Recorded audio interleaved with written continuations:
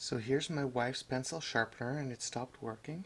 Once I take it apart, I actually got it working, but it needed a little boost, so I figured it's just some oil. So one of the tricks I learned on my computer printer fixing course is that you put some oil in a syringe. You got access to really small holes, so you can see there's a couple of small holes right here. I'm trying to show that while I'm doing it at the same time. Oh, there we go.